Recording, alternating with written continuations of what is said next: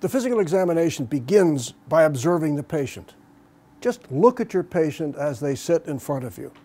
Watch how they move in the chair. Notice whether they're having any difficulty.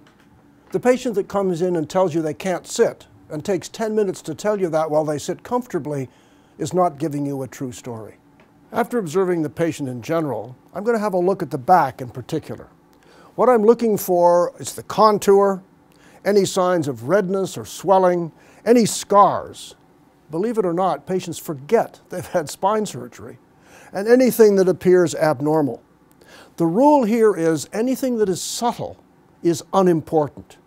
Deformities, color changes that are obvious matter, but don't spend a lot of time worrying about whether his left shoulder is just a little bit lower than his right to make any difference.